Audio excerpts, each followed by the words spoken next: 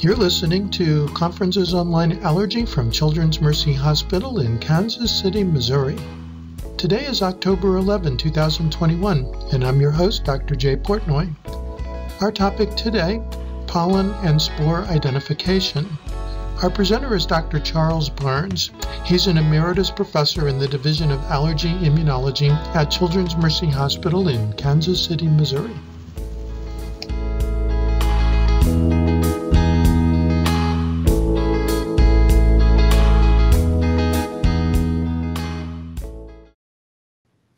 Okay, thank you. We'll go ahead and get started then. This is pollen and spore identification. The last time I talked to you guys was on aerobiology and collecting things out of the air. And so this is how to basically identify the things that that you've collected. So some of the things we're going to try to accomplish are we're going to see if we can learn the characteristics of pollen grains and fungal spores, and these characteristics, of course, enable their identification. We're going to become familiar with the general morphological characteristics of pollen grains and fungal spores. And a lot of times on your fellowship exam, you will get descriptions of pollen or spores that contain some of the words we're going to go over. And so just being able to recognize that these are words for the shape of things might help you out a little bit. If they really treat you nice, so they show you a picture. We're going to talk about the most common pollen and spore types in Kansas City, and Kansas City has just about everything that you find in the whole United States, a few exceptions. And then if we get to it, we'll talk about the value of pollen counts and their value to you in the clinical setting. If you want to learn more about this topic, there's lots of training available. The Quad AI, I think, still runs aerobiology courses. They run both basic and advanced courses. A lot of times, 1 year there'll be a basic course, and the next year there'll be an advanced course, and then the next year there'll be a basic course again. And they support the National Allergy Bureau, which is a network of pollen and spore counting stations that publish data and put data on the Quad AI website or the National Allergy Bureau website. The Pan American Aerobiology Association is still active every now and then, not as active as it used to be, and they'll on occasion run a spore camp, and they'll generally advertise either through the Quad AI or through colleges and universities about when they're running a spore camp to teach pollen and spore identification.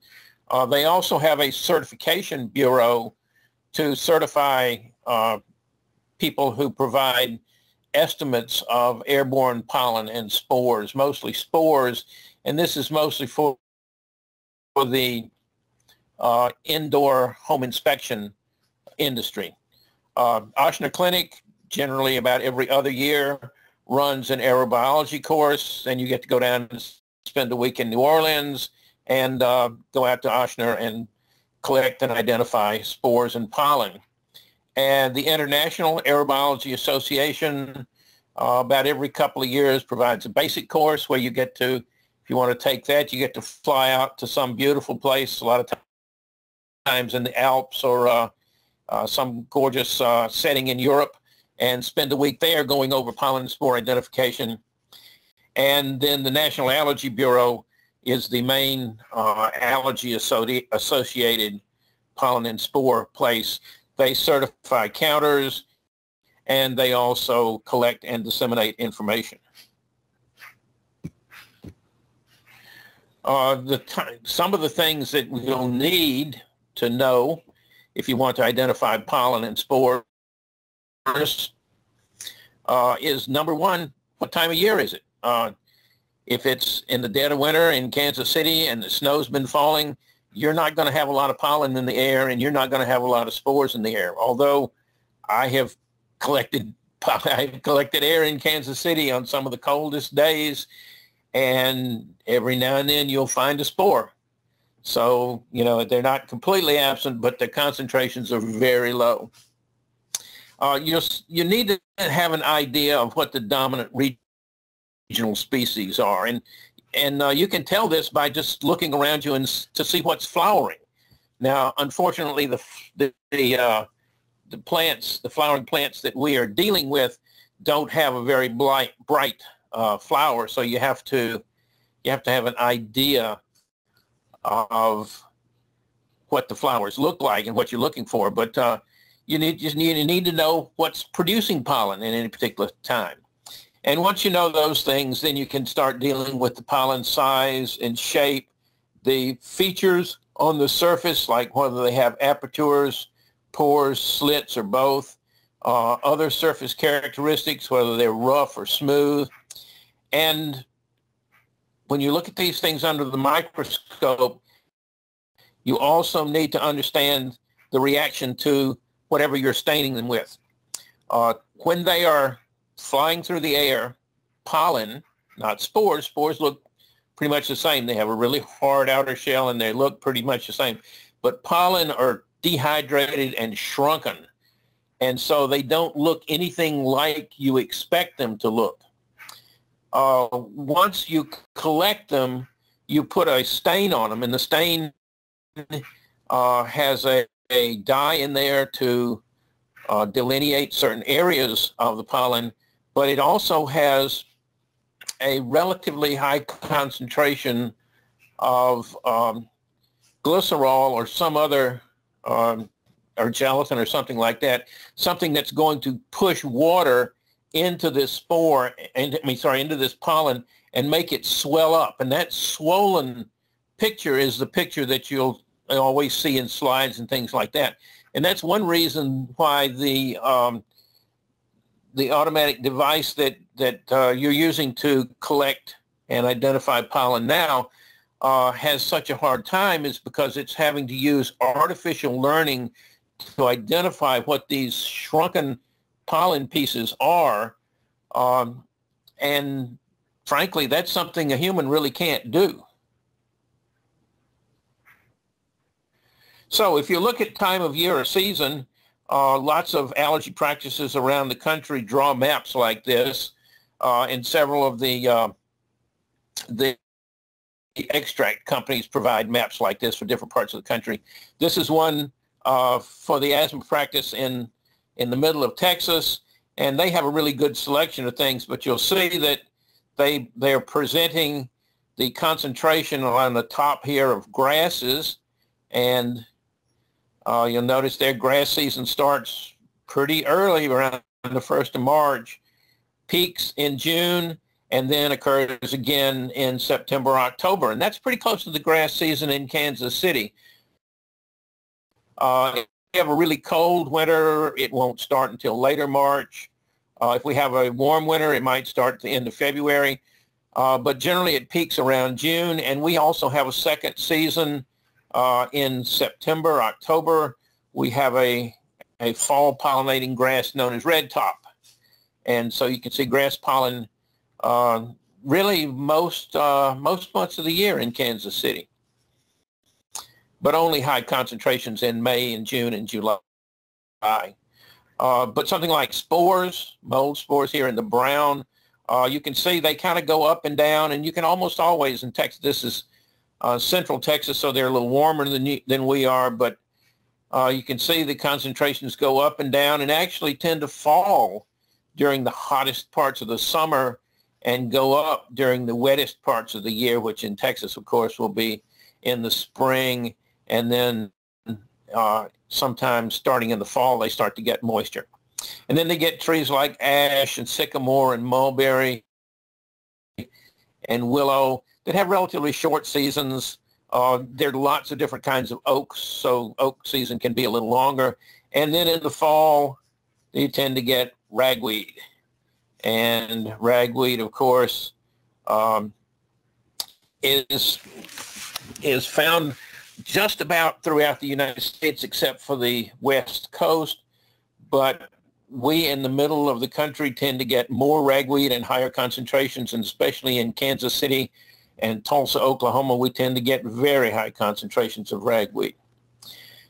And something like mountain cedar, which is almost the same as juniper, tends to pollinate in the wintertime. And we also tend to get mountain cedar pollen in the wintertime. And a lot of times we get mountain cedar pollen that comes all the way up from Texas.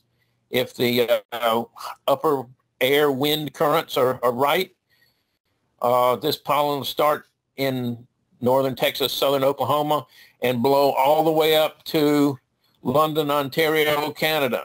And that's been confirmed by DNA analysis. So, we can have different pollens in the air just about any time of the year around Kansas City, and either it comes in by long distance transport or we produce it right there.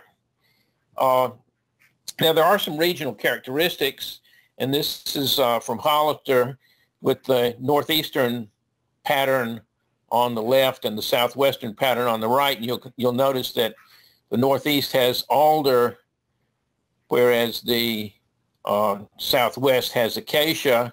They both have ash and birch. The southwest gets a bottle brush, which is actually kind of akin to ragweed a little bit. Then they both get cedar, juniper, and cottonwood.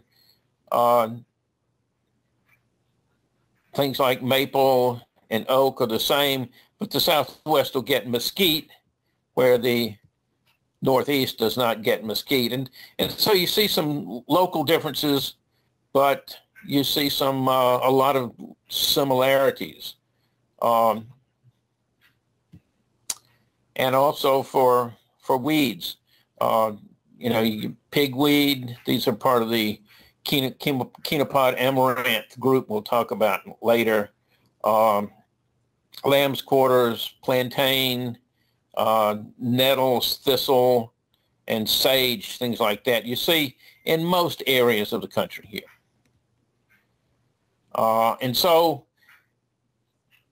we'll talk a little bit about the regional species that we find in Kansas City and that you find throughout most of the United States. Up here in Alaska, even though they have a lot of pine trees, the pine pollen, or a lot of spruce trees, actually. The spruce pollen is actually pretty heavy and doesn't cause them a lot of problem. Their main allergen is birch, because they also have a lot of birch pollen.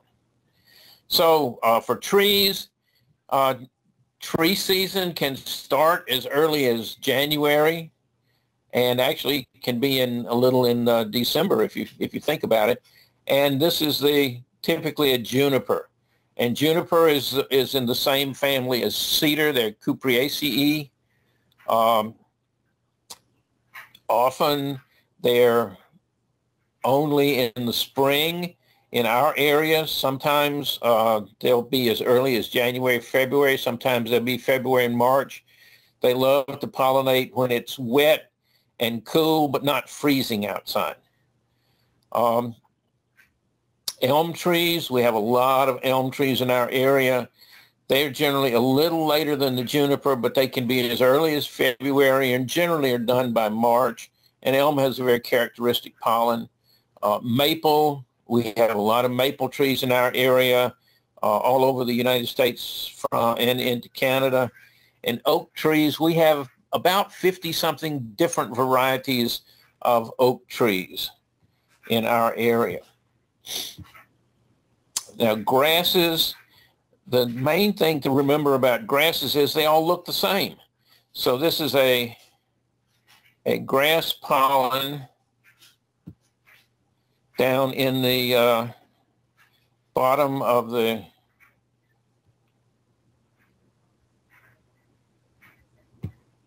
Here we go. This is the grass pollen down in the bottom of the picture. And you'll notice that grass pollens have one hole in them, and so they're monoporate. And other than that, they really don't have a whole lot of characteristic features. If you can look closely in here, you can see some starch granules. depending upon the particular kind of grass. But all grasses, everything from the northern pasture grasses, which are the grasses that you mostly know the names of, things like timothy and ryegrass and fescue and brome grass, they're all in the same group, whereas the Johnson grass that was brought in here for cattle food, but actually turns out to be lousy cattle food, is in a different group and pollinates later in the year. And then the Bermuda grass, which was brought in here from the islands, and the Bahia grass, which has a characteristic Y shape on the pollen-producing portion, all came from the southeastern United States and the islands. But all of these grasses have a pollen that looks the same. And you really can't tell through the microscope if it's different or not. Okay, and then weeds. We have quite a few weeds in Kansas City, and one of our main weeds is ragweed. Okay, so I should check it this time to make sure you guys are still there. Is everybody still there? We're here. Okay, thank you. And this is the flowering head of a giant ragweed plant. Generally, these things are 5-6 feet in the air, but this one just happened to grow in the fence and got stunted. And all along this little yellow flowering head here are tiny little flowers that are bright yellow, and each one of those little flowers spews out thousands of pollens. And so they just fill the air full of ragweed pollen. And we have just gone through ragweed season, and you guys have probably seen quite a few patients that are ragweed sensitive. And this is another picture of giant ragweed showing you the leaf. And if you look around, you'll see these all by the side of the road. They're generally 5 or 6 feet tall, and they have this characteristic 3-lobed leaf that kind of falls over like a rag, and I suppose that's where it gets its name of ragweed. But they have a very characteristic pollen. We'll see a picture of it later. The other group, and this is in the ragweed, is all in the sunflower family. You can tell by the beautiful bright yellow blooms they have, even though they're very small blooms. But we also have a lot of amaranths, which are pretty much in your vernacular known as chenopods, and that's how you'll find them in the skin test tray. They'll be in there as a chenopod or chenopodium. The nomenclature people have been fighting about this for a while, and the latest I know is they've grouped all the chenopods in the amaranth family. But anyway, they have a very unique pollen. It looks kind of like a soccer ball with lots of little holes in it, or maybe a golf ball. And things that generally end up being called some sort of weed, like pigweed or ironweed or goosefoot, things like that, generally all fall into the chenopod group, along with and in this family are also lots of grain products that the Native Americans consumed for many years, and it has come back into the diet in recent years, and it's known as kiwa. And so it comes from the name chenopod, and generally it's an ironweed type that produces a big grain, and you tear the husk off of that grain, and it produces kiwa that you can find in the grocery store these days. As far as I know, it hasn't really caused a problem between the chenopod pollen that we're exposed to and eating kiwa. So I haven't known anybody who's come in talking about having a patient with kiwa allergy yet.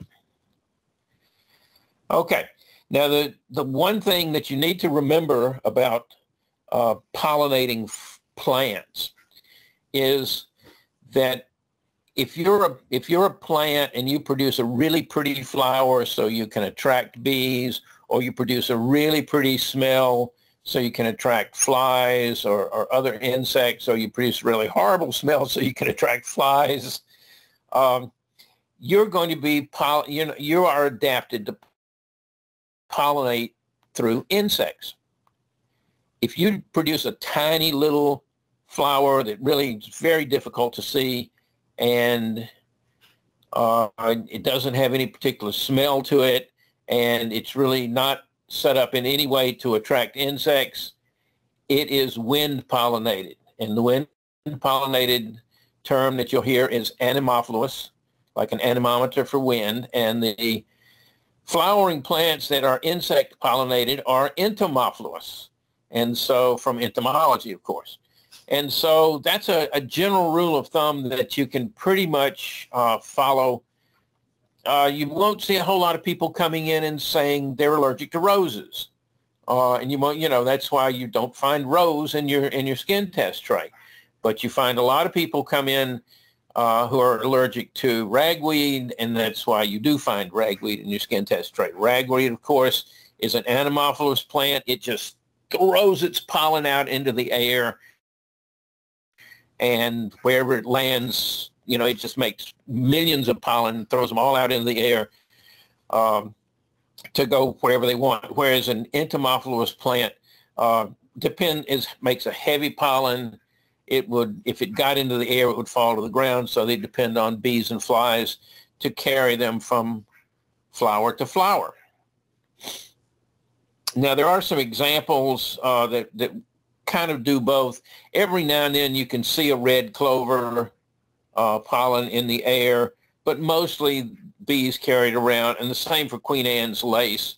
Every now and then you can see a Queen Anne's lace pollen in the air, but we generally don't see enough so that I haven't heard of a case of allergy to Queen Anne's lace, but you every now and then can find one in the air. The other really interesting example we always talk about is goldenrod. And goldenrod is out this time of year. Beautiful flowering plant. You can use it in displays of flowers and things like that.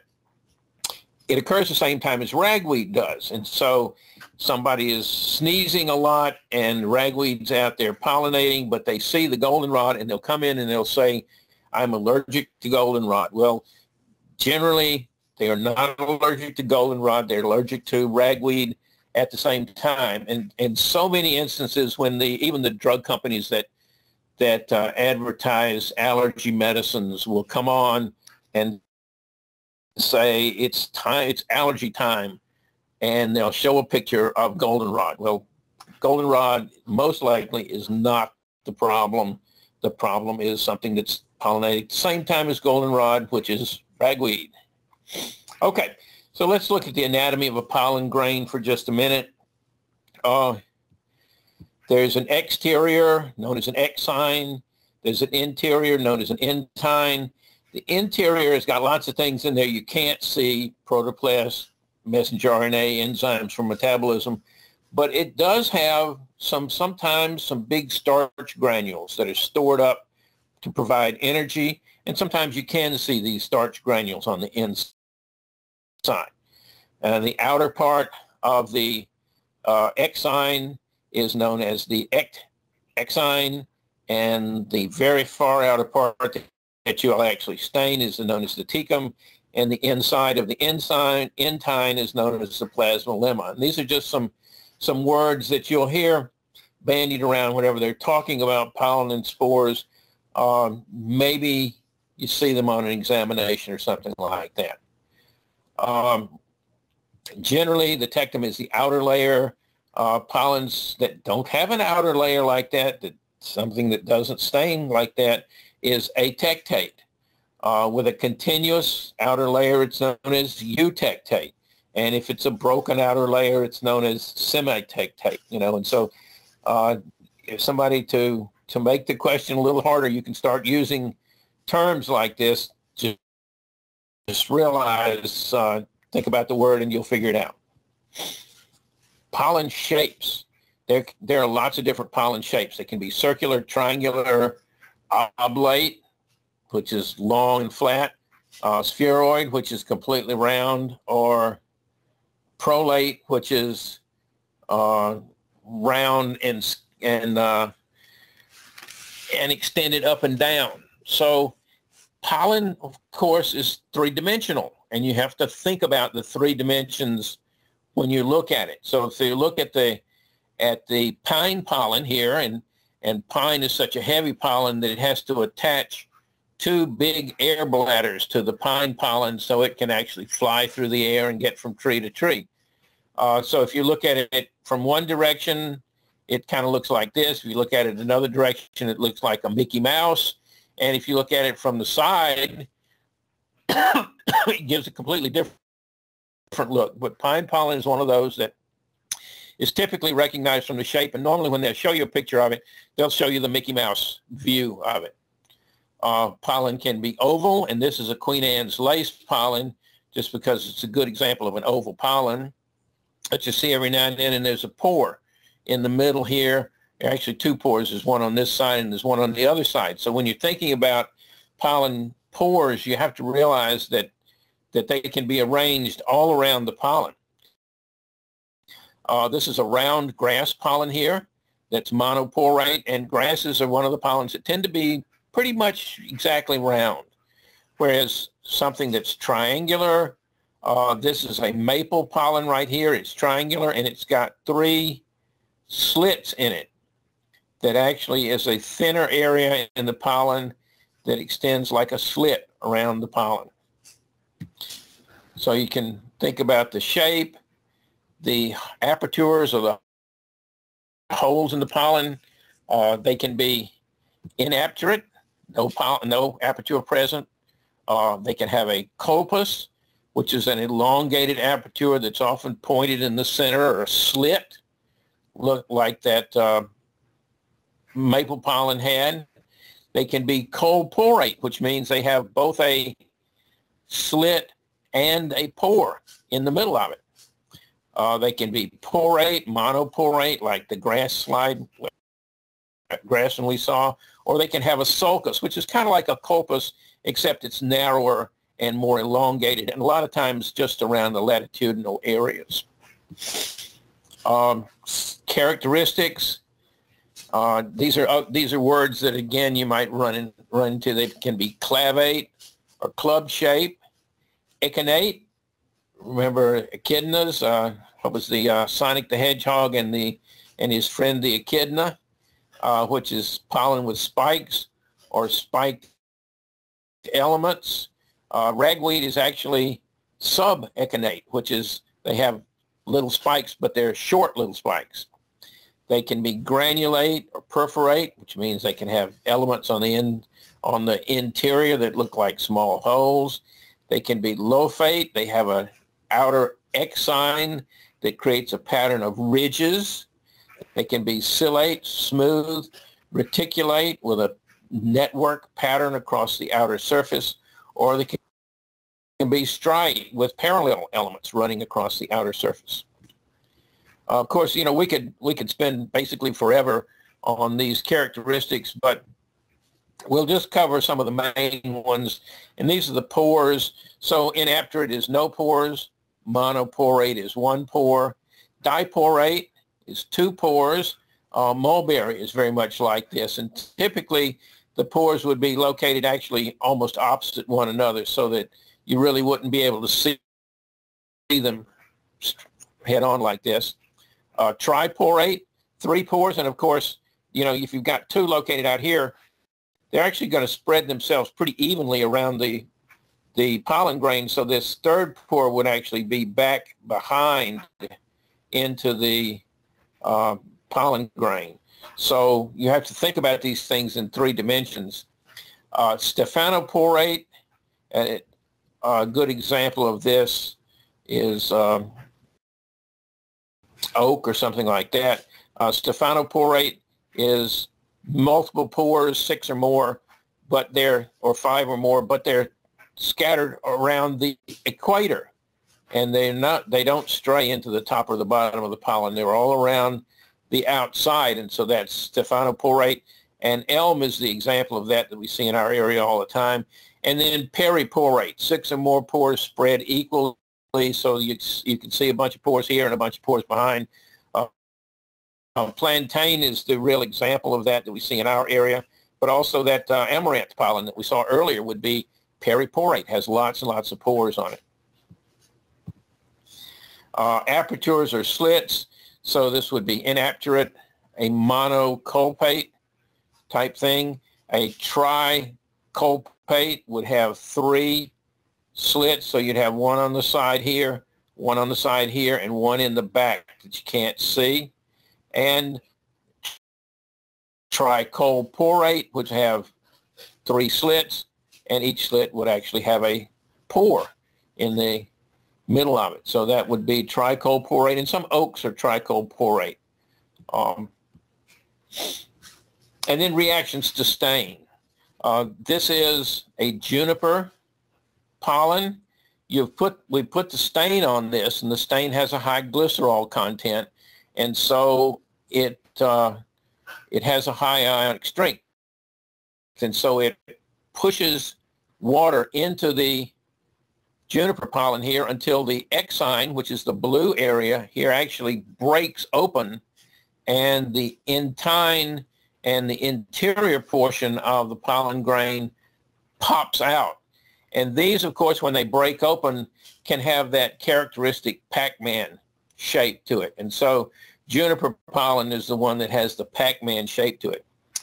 Now, we've already looked at the pine pollen, but you can see the pine pollen here has picked up some purple stain, except in the air bladders where they actually they stain so much they stain dark and almost look black.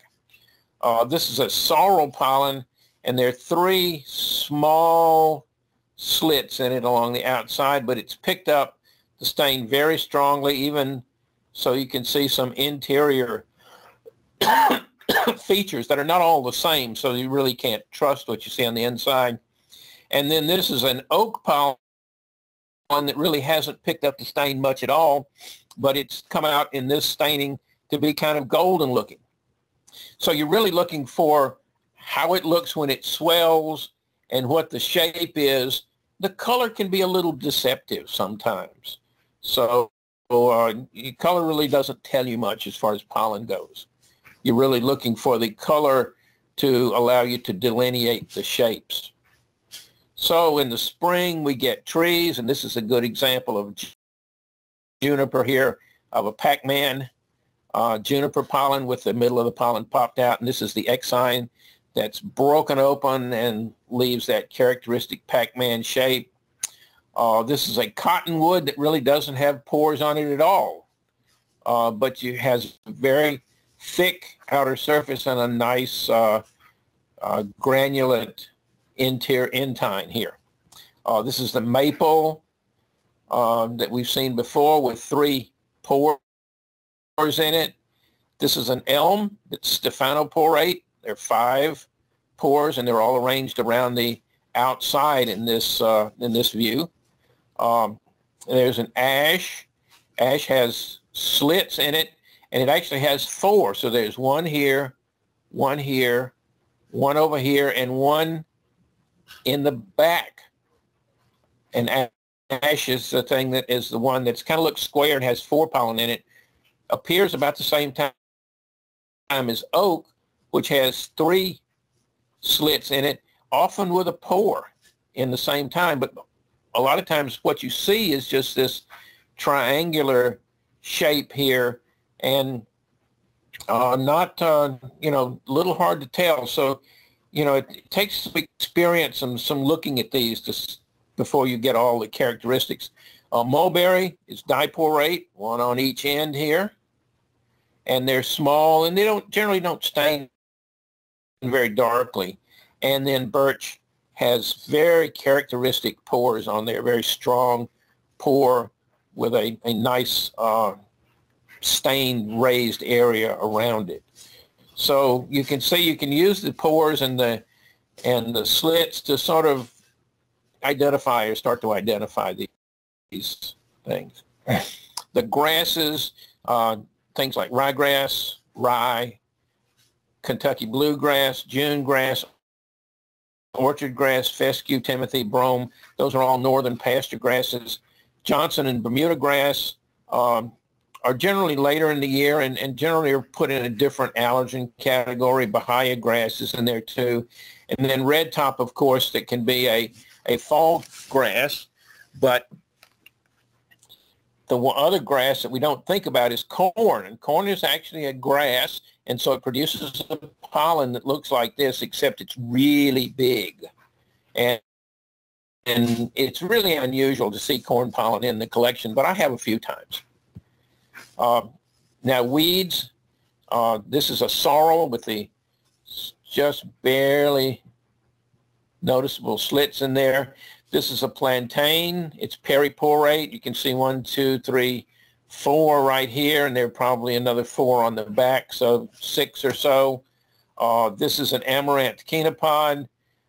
Generally 10 is about the cutoff. If you see fewer than 10 pores, it's generally a plantain. If you see more, it's generally an amaranth chenopod. And you, of course, can see 1, 2, 3, 4, 5, 6, 7. You see about 10 or 12 here. Cocklebur is really doesn't have a noticeable pore, but has a very characteristic exine. Mugwort. Cocklebur is xanthium. Mugwort has a very characteristic shape here, kind of 3-lobed, and marsh elder has a very characteristic exine. Again, it's just kind of fuzzy looking. So, and then this is ragweed, ambrosia, down at the bottom. And ragweed, of course, is echinate or semi-echinate, sub-echinate. So you can see the little short spikes up here. Many other members of the sunflower family, if you see the pollen collected, they will have actually much longer spikes on it. But ragweed has lots of spikes, and they're just kind of short. So that finishes spores. Is everybody still with us here? We're all still here. Okay, great. All right. So the next thing we're gonna look at is fungi or fungal spores, and fungi is actually the name of the kingdom.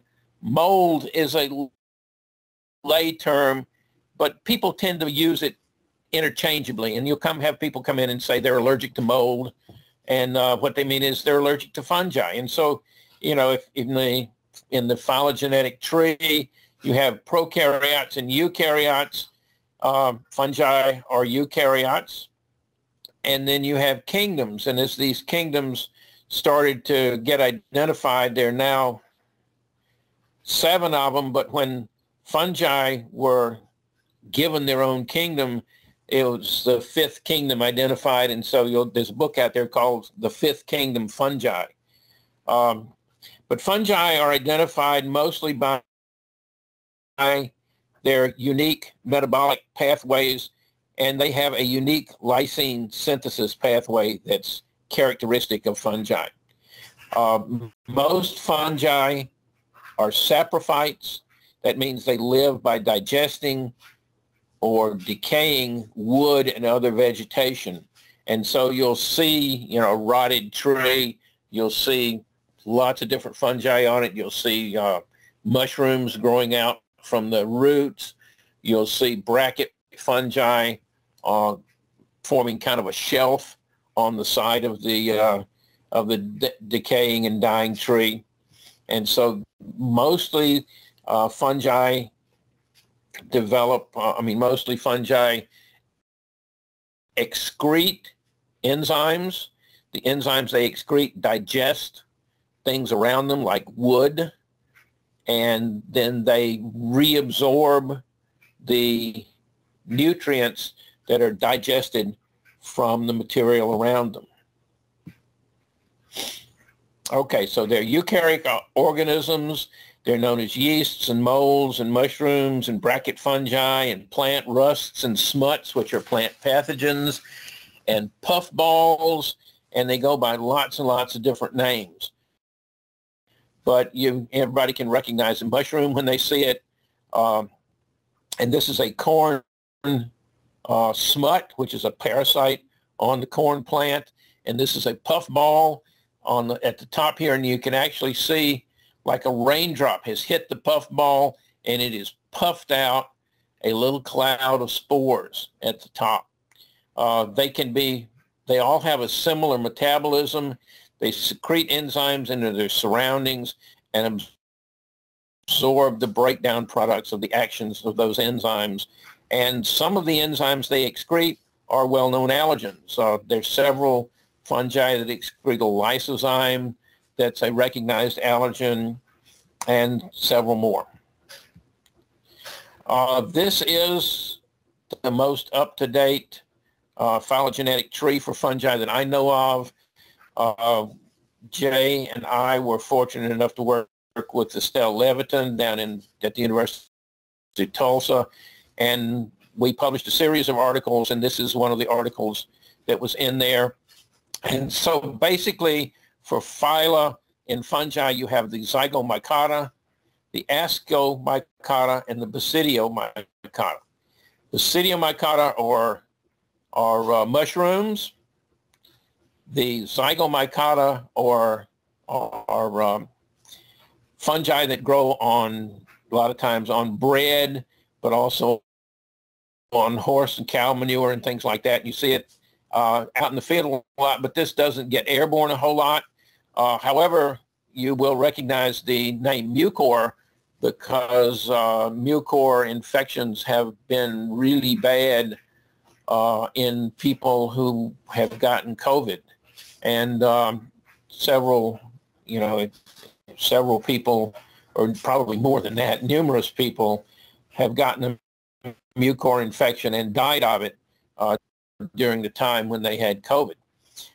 But almost all of the spores that we really deal with by name are in the ascomycetes, things like yeast, Candida yeast, Saccharomyces, Cladosporum, Alternaria, Curvularia, Drechsleria, Bipolaris, Helminthosporum, Stymphalium, Epicoccum, Aureobasidium, Aspergillus and Penicillium, Trichophyton, Fusarium. All of these are names that of spores that can be identified out of the air. Now, one of the problems is that these things were all identified before they were organized into the phylogenetic tree. And so, and the thing that complicates the matter is that ascomycetes can be produced by sexual reproduction or asexual reproduction. When they're produced by asexual reproduction, they look like the one that was produced right before them. But when they're produced by sexual reproduction, the spores look different and really can't be identified, and so are called undifferentiated ascospores. So all of these things have kind of a separate life form in the asexual and sexual reproduction era. The other thing that you have to run into is because of regulatory constraints. In other words, the regulatory people don't like to change things, and once they get approved, the drug companies don't like to change things. Many fungal allergen extracts retain names that are really obsolete. And so if you go looking for them in the fungal literature, a lot of times you won't find the name. However, when the reorganized taxonomy was looked at, we started to notice that IgE, the person who makes IgE to one type of fungus will make IgE to another type of fungus that's closely related in the phylogenetic tree. So I'm sure you've noticed by now that a person who's allergic to one fungus is generally allergic to several, and those several are generally pretty close to each other in the phylogenetic relationship. So, people have examined systematic cross-reactivity quite a bit. Also, fungi contain cell walls that are very similar to each other. They contain chitin and beta-glucan, and whereas plant cell walls contain 1,4 beta-glucan, fungi contain 1,6 beta-glucan. These elements of the fungal cell wall interact very strongly with elements of the innate immune system. So fungal surfaces have important targets for recognition by the innate immune system. So the beta-glucans, the chitin, which is N-acetylglucosamine, poly-N-acetylglucosamine, the mannins or polymannose, the manoproteins, and the galactomannins. And all of these things are recognized by the innate immune system. In addition, fungi can be unicellular, or they can have thread-like bodies composed of hyphae, and a single thread is known as a hyphae, and a hyphae can be maybe 1 to 2 millimeters in diameter, but long. And hyphae grow at their tips and frequently branch, producing an interconnected network of hyphae. And so a network of hyphae is called a mycelium. And this is true for the ascomycetes, but it's also true for the basidiomycetes. If you look at a mushroom closely, you'll see a mushroom is composed of stringy material, and that is the hyphae. And when all that stringy material gets compressed together and grows together, you actually get the body of the mushroom, which is the mycelium. Okay, and we already talked a little about fungal reproduction, but these spores are adapted for airborne dispersal. They are produced by meiosis or mitosis. They have structures that are difficult to identify whether they're in the sexual reproduction stage. But in the asexual reproduction stage, the differentiated spores and the hyphae actually have a characteristic look, and so those can be identified.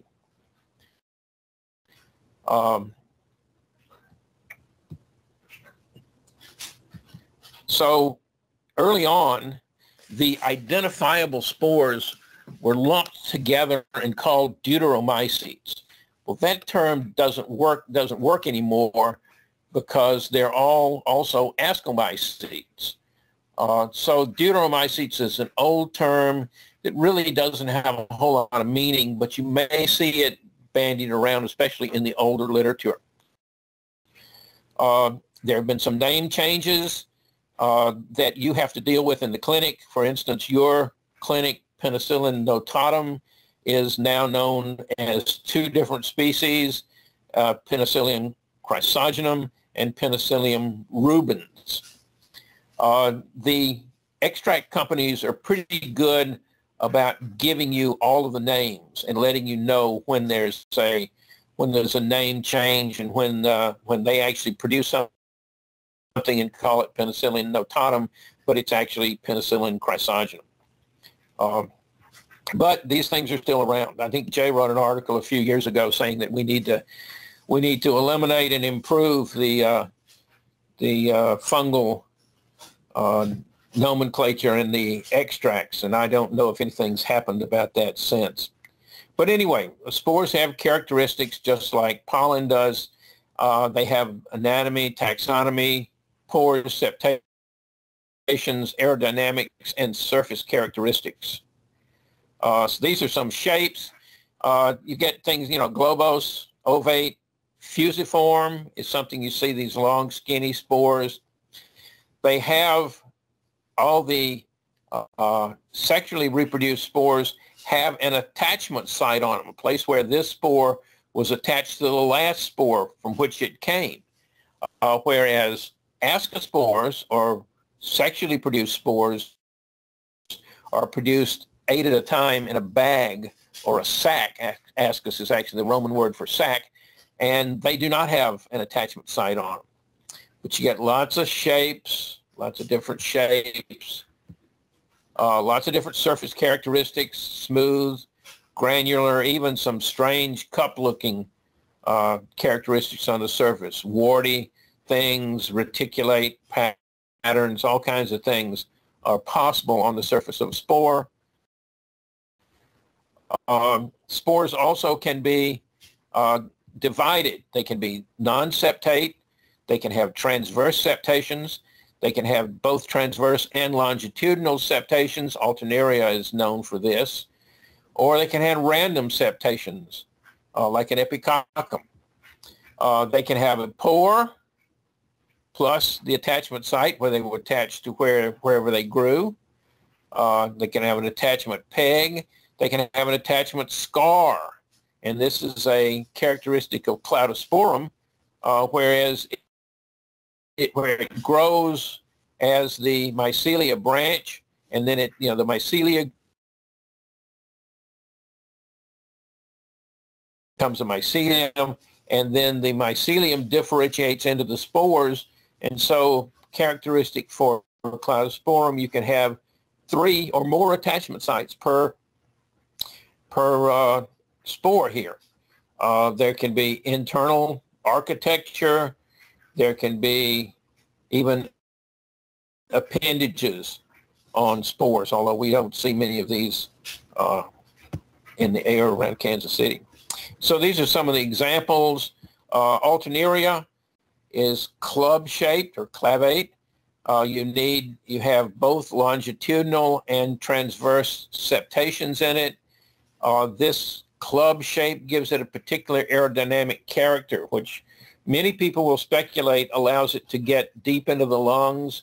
High Alternaria spore concentrations have been associated with asthma attacks in a couple of major publications that are a little bit older now, but seem to be really associated with the ability to cause asthma and even deaths from asthma.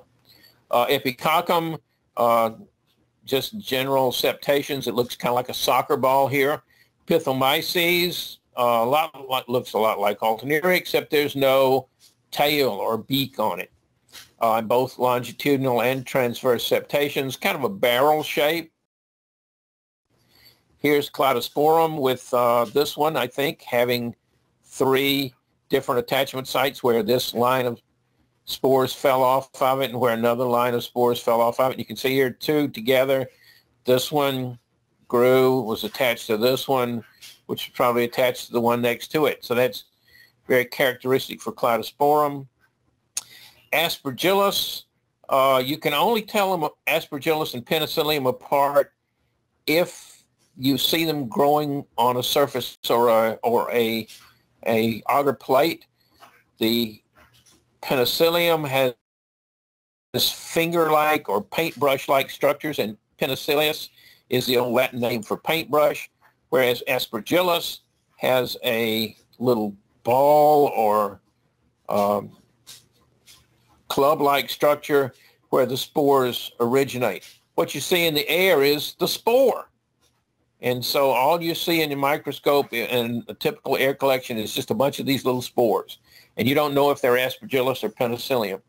But the Aspergillus here, the name comes from the aspergillum.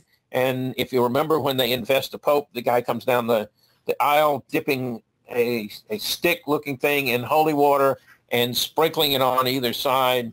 And that stick is about the same shape here as the Aspergillus. And the stick was probably named before the Aspergillus shape was. And then you have a whole bunch of small spores that are not necessarily characteristic in shape. Sometimes they'll have septa, sometimes not. And these are undifferentiated ascospores. They're a result of sexual reproduction in all of these things and a bunch more. And so we're just called undifferentiated ascospores. And we do the same thing for Basidiospores. We just see Basidiospores. It's a large group, but we say it's Basidiospores and we'll call it undifferentiated Basidiospores. Okay, so these pollen counts have public relations value. You can find in almost every major city somebody is publishing a pollen count. Children's Mercy for many years has published a pollen count, and we still publish a pollen count. Just sometimes the machine works better than other times. but I noticed that I still get a pollen count from Jay, even though we don't do it by visual means anymore. We do it by a machine. And we, for many years, reported to the National Allergy Bureau, which keeps up with the pollen, has a large database of the pollen in each of these, over 80, and I think it's getting near 100 now, different sites throughout the United States. And you'll notice the number of sites tend to follow population and not geography. So in some places where the population is pretty low, like western Kansas, there are not a lot of pollen and spore counters. But it's generally counted, put out there in a form where the public can identify with it, like high, low, medium, or green, red, and green, yellow, and red. And there is a commercial company that produces pollen estimates, and this is from historic data, and they will give you an estimate for just about any city that you want to ask for an estimate for. Sometimes their estimates are good. I mean, if you're in the middle if you're at the beginning of September in Kansas City, you can make a pretty good estimate that there's going to be a lot of ragweed in the air. But sometimes they're not so good, because in Kansas City also, if we get a heavy rain about this time of year, the ragweed concentration drops to 0. Or if we get an early frost, the ragweed concentration can drop to 0. And yet, in some years, it hasn't dropped to 0, and so their estimate will say there might still be ragweed in there when there's not. So there is still commercial value. These guys sell a lot of commercial time to the Zyrtec people and the Flonase people and things like that. So you'll notice that the Zyrtec people start to advertise just about when the pollen concentrations start to come up in an area. So there's a lot of commercial value to these, and they're available out there. And so that's about all I've got for today. Any